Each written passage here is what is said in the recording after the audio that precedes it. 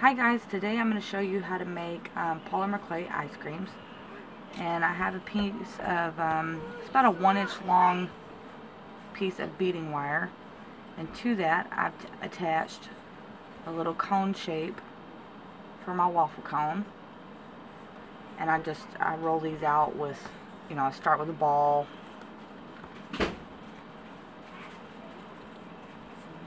this one into a ball here. Okay, I start with a ball, and then I start making it smaller on one side,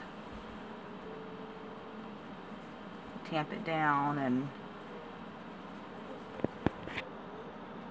until I have a cone shape. I don't know if you guys can see that very well. I attach my biggest ball of ice cream first. Just put it right down through the center.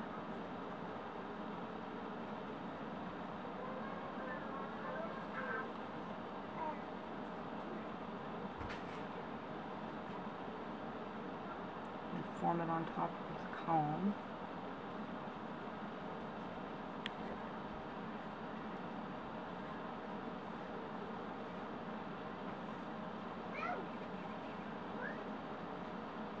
And then I put my second ball on top of that.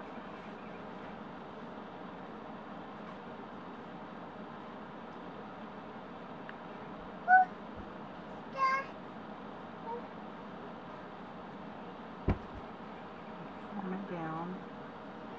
Just keep forming it until it's, until it looks how I want it to look. I don't know if you guys can see that. And then I have these little balls of chocolate chips that I made.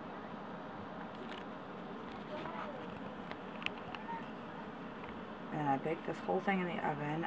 Use the directions on the outside of your package, because I'm using a mixture of Sculpey and Fimo clay. And so I'll be baking for about 20 minutes or so. I watch mine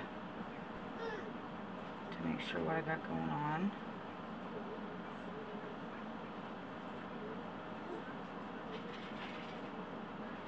And I'll show you guys the finished product on the blog, savvypracticality.com.